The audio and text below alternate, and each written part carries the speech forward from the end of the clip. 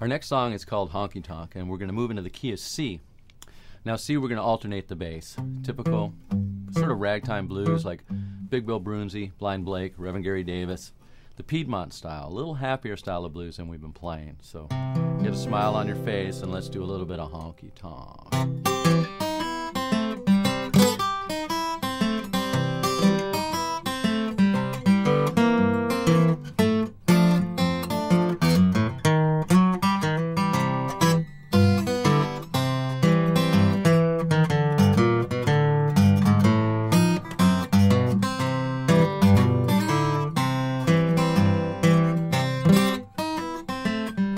Okay, so let's go through some of the technique that we're learning in the key of C.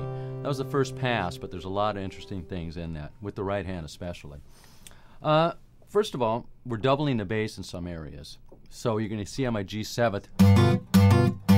Remember way back when? Remember when we used to, on the E, the stumble? It's come back now on the G7th.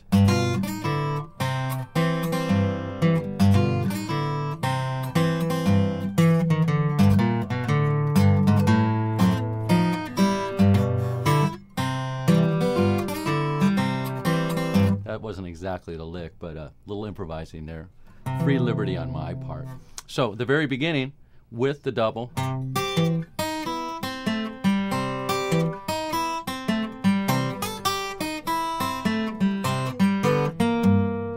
are little C runs right off of there.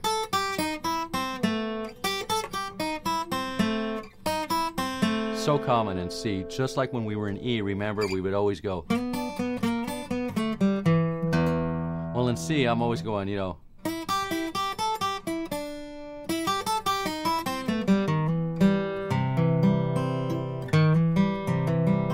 So,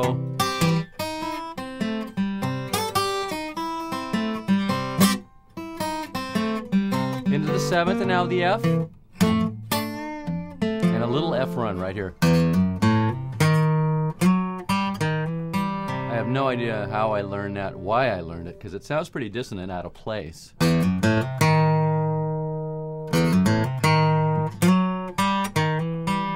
in the context of the song, it's pretty cool. Double the bass, and the Broonzy run.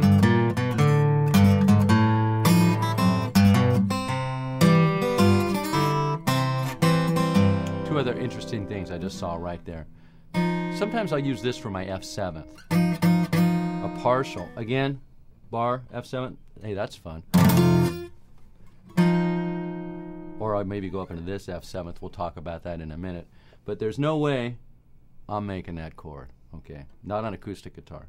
And not finger picking, as we talked earlier. Okay, I'm going to try, actually. Nah. You get those two notes that are really cool right there. Right in there.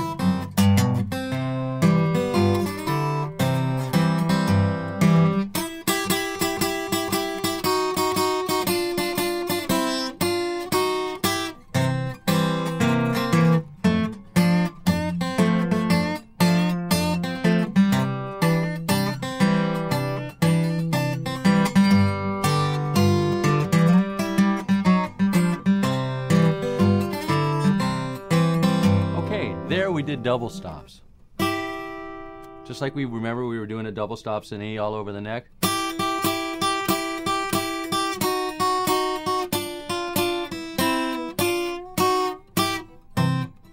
And you can use those in any order. Very cool for C. Going into the F. Now I make my F normally an F major 7th like this. Thumb wrap. Now on the thumb wrap, something that's important here. A lot of my students try to really wrap their thumb over the top and are more interested in the thumb, okay, than the chord. So you displace the chord. The chord gets displaced. The thumb's over the top. Thumb sounds pretty good. The rest sounds, funky. So what I do is I try to keep my chord intact, and then just use a little pinch, a little of that flesh. And hey, if it sounds like you're damping anyway, maybe. Or try to grab the string down. But keep the chord intact and just bring your thumb over and go, instead of this. And that goes with all the thumb wraps, my recommendation to you. So, thumb wrap F. Little bend there. Remember the bends earlier on E? If you were in E or if you just came to C, here's the bend. Start in its regular position, the D note, and move it up. And I bend it again on C. No idea why. G, 7th, and a nice little run. Very easy. Get back into C.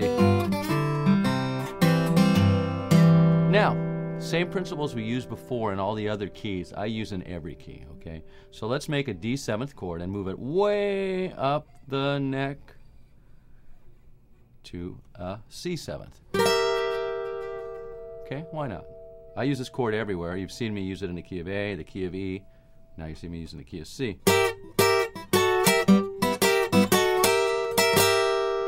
Hang out, do whatever you want up there. I usually go back and forth. Put a little run in maybe.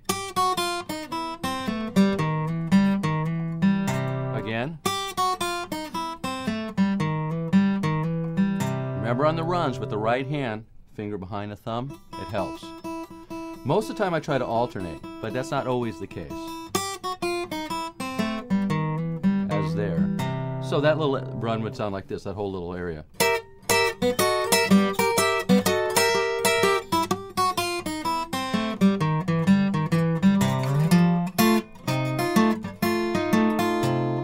Look familiar? That's that C 7th chord moved up again, now to F 7th. I use that all the time. And the great thing about it is, if you learn one lick with your right hand, you can move it anywhere. So I'm playing in an F. And sometimes I'll add some diminished chords to the second half of the F. Watch. Or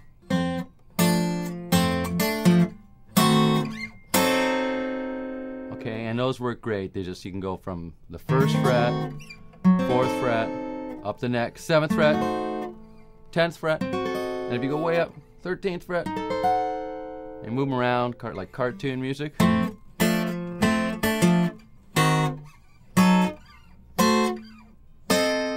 little C run.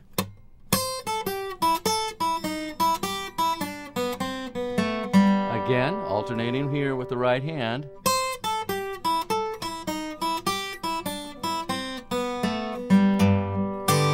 Back to that funny F7th. Double the bass.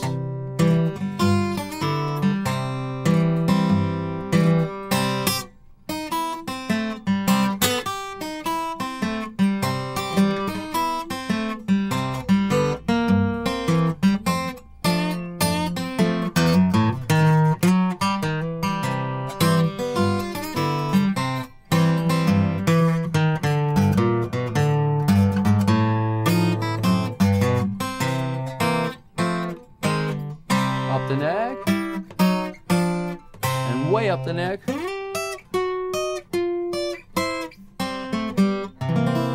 Classic ending. I'm just using 3 turnarounds in C, putting them all together.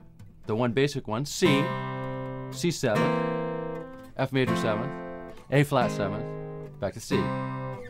5th fret, whatever this is, 4th fret, 3rd fret, C. And then way up, 12th fret, 11th fret, 10th fret, C.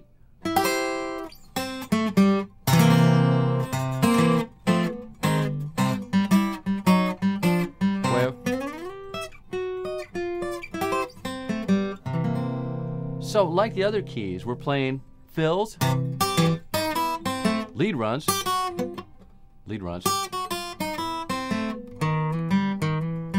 all around a steady rhythm.